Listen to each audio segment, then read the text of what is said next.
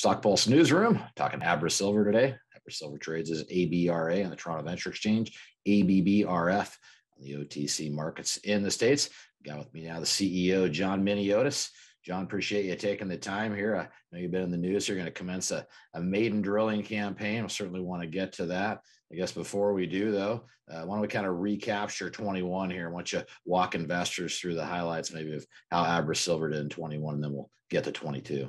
Yeah, no, sounds great. Thanks, Rob. 2021 was definitely a very exciting year for us. I mean, from a company perspective, the company even right now continues to fire on all cylinders, I would say, at the moment. Unfortunately, of course, just given the broader market conditions, that's not really being reflected in our share price.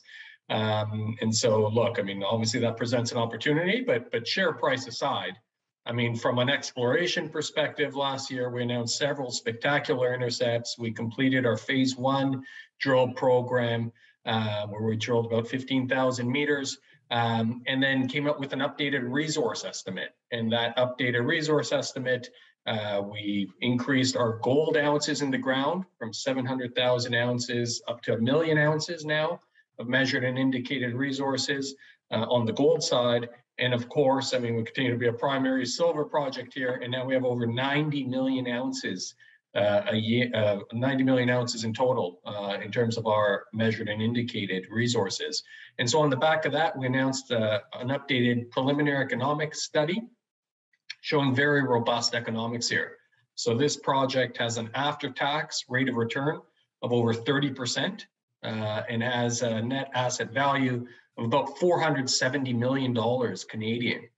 And of course, right now with our market cap, it's trading at really just a fraction of that.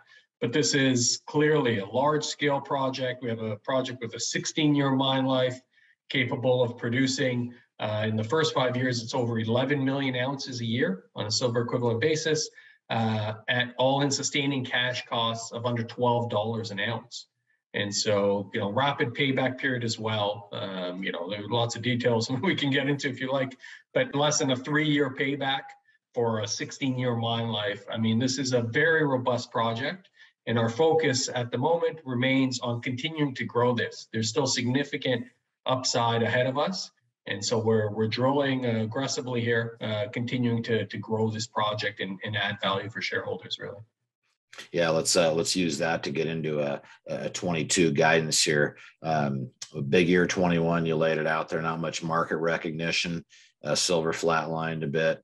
Conditions look good here. I'm not a prognosticator, but I would think that the things look pretty good for you guys. So I guess walk us through 22. What are the highlights here for AbraSilver? What are you going to accomplish, John?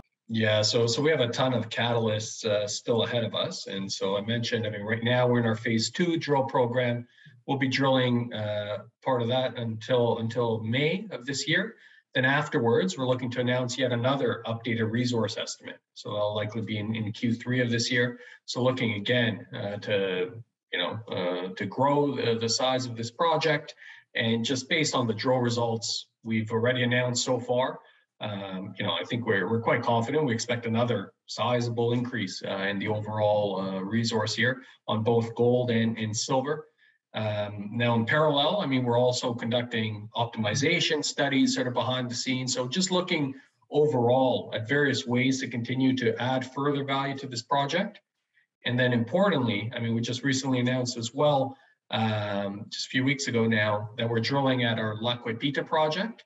So this is now sort of a project that's much earlier stage. It's also in a very good province in Argentina.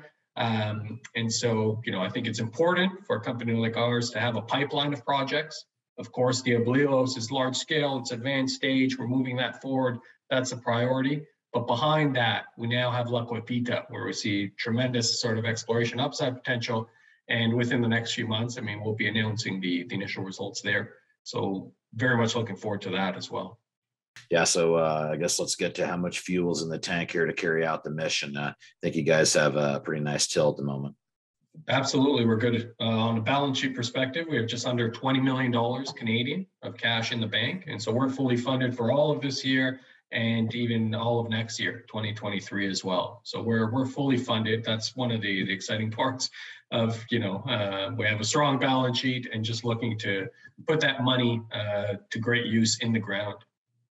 Okay, we'll leave it there, and certainly keep our eye on the wire for more. John Miniotis, he's the CEO of AbraSilver, ABRA, Toronto Venture Exchange, ABBRF, OTC markets in the States. Again, John, appreciate the update, and we'll certainly look forward to checking back in when you have some more news to report. Thanks very much. It's always great.